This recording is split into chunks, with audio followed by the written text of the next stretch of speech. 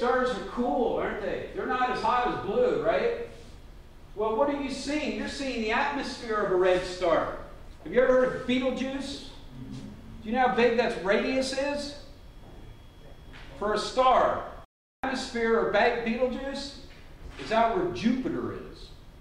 And it's a red star. You think it's cool? You think it's a cool because it's red? It's not hot as a blue one? We're only seeing the atmosphere. Inside a red supergiant is where 3 heliums have to be fused together. This is why you need this chart of the nuclides to learn how elements are made. And learning history is how I learned this. Hans Bethe, did you ever hear him? It's spelled B-E-T-H-E. I sent him 2 glow-in-the-dark stars when he was 89 years old back in Cornell in the mail. His wife Rose made sure that he signed it, and he died like 6 months later. That's how cool these guys are, right? He's riding a bus home, or a train from Washington, D.C. to Boston, and he's thinking about this. And he comes up with 3 heliums making a carbon-12. Okay? 3 times 4 is 12. I digress. I'm going to go back to this fractional thing. You guys, you're going to all use this with your... You're not the elementary school teachers, though, are you? Some middle school. We still have to teach fractions. They can learn this. There are some elementary people in here, yes. The charge on an up quark is plus 2/3. The charge on a down is minus 1/3. Now this again was where when I was looking at this chart and the way they list their quarks, generations are the same coming across, but the third one's opposite. And they don't show that or tell you that, but the electromagnetic charge is different. Up is smaller than a down. Charm is smaller than a strange, but it's the opposite. It's plus 1/3 and minus 2/3 is the opposite. And it doesn't even show that. So I discover stuff by other people. Point is, 2 ups and a down, proton, right? Plus 2/3, plus 2/3. Get sloppy with them going fast. Minus 1/3 equals. Write it out. Nobody does this in algebra now. I see they're trying to make sums and go up and down with them, and they're losing signs. Plus 2/3 is plus 4/3. Minus 1/3 equals plus 3/3, which equals plus 1. That's why the charge on a proton is plus 1. Do it again for the neutron. What's the charge of the neutron? Electromagnetic charge. 0. So with 2 downs, that's minus 1/3, minus 1/3, plus 2/3 equals minus 2/3, plus 2/3 equals 0. This is real. This isn't science fiction anymore. This has been around for 20 years. And I'm like, they're not even teaching it in college. I just got a degree 10 years ago. But still, they didn't even tell you what a quark was. I did a teacher workshop at the Endeavour Space Center for the launch of the Einstein Gravity Probe B, if you ever heard of that. The most sophisticated gyro ever made with niobium crystals and all this stuff. Nobody had heard. I won't read that. It was embarrassing. I couldn't believe it. The chart of the nuclides is what you need to teach chemistry, because this is what elements are made, okay? Carbon-12, 3 heliums. What does the periodic table say for carbon? And that's the one that's closest. 12.0107. All carbon is 12 because it's 3 heliums. So you can actually start doing, I have these other drawings for helium, but you got a 4-2 helium. 3 of those. Two won't stick together. This is why for years people were debating on how stars made elements. And one guy, a real famous guy, I can't remember his name because I don't even follow him anymore, he used to have a theory that matter is just created out of nothing, which it really is, according to Feynman, but not the way that he said it, that stars just come out of nowhere and start making elements. That wasn't the way it was, but 4-2, 4-2, 4-2 gives you carbon-12. 6 protons, a mass of 12, carbon. That's the only carbon you'll pretty much find, because out in space, they're so high in energy, these things don't hold electrons. It's all protons or neutrons.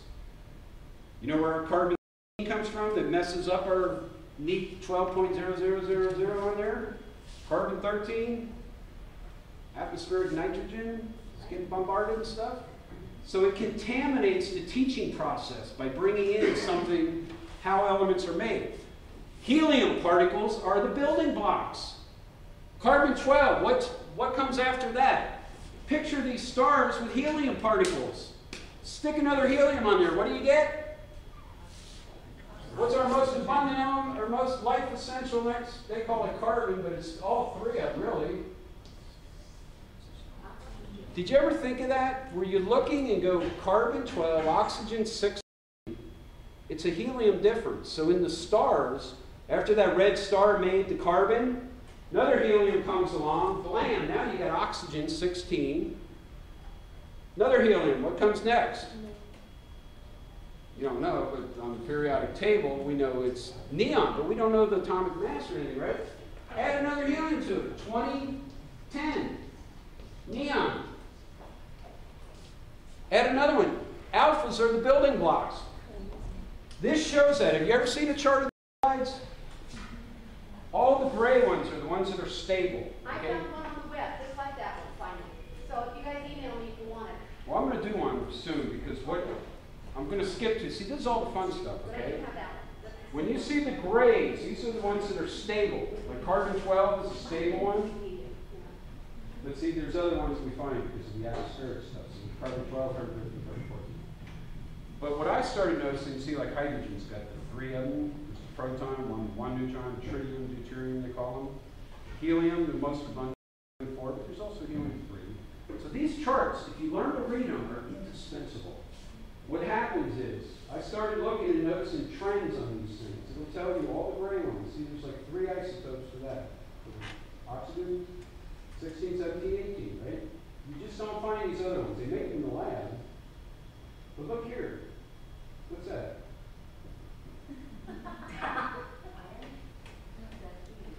F. Right? 19. F19. Fluorine. There's only one isotope of fluorine. It's mass 19. What does our trusty periodic table show us? Fluorine is 18.998. What's aluminum? 26.981. What's sodium? 22.989. This is confusing when it comes to what elements are. There's one isotope for fluorine. It's fluorine 19. And if you look exactly an alpha particle up from it, sodium, I'm going to skip in here, I'm going from memory. Sodium, 23. There's only one isotope of sodium, and it's a 23.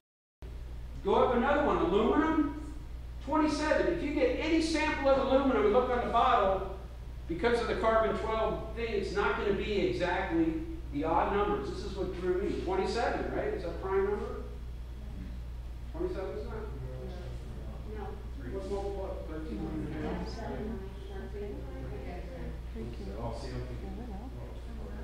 Sorry, 31 is all right. Yeah. Phosphorus, all the phosphorus is 31. So 23 is a prime, right? Yeah, yes. So I started seeing, I love prime numbers, so I'm looking, all the abundance of those elements is only one kind. The periodic table doesn't show that. So, I mean, believe me, if I had more time, I could show you stuff on here. You got these trends going up where it's, those I think come from alpha decaying from a bigger one. That's where you get those oddballs coming down. When you get up here, chlorine splits into 2. Neon splits into 2. There's a 20 and a 22. This thing is cool. This is inspiring to me. This is this for kids. You know, you want to get them interested. You got to show the periodic table like we say it is. It's cool, you know? Okay, so I have a question. So you follow along in your, the heat, 4 heliums will make an oxygen, and the neon, you follow along with that, and then you got your oddball fluorine wedged in between. And so that 19, did that come from an isotope of oxygen, or There's still debate. I think it's coming from something following an alpha decay pattern. It'll go from the aluminum down, because they're all alphas apart. And I'll tell you, I've never seen it. What I'm telling you is it hasn't been condensed into one book. So I'm still curious. I'm just saying that's I see the trend and I wonder.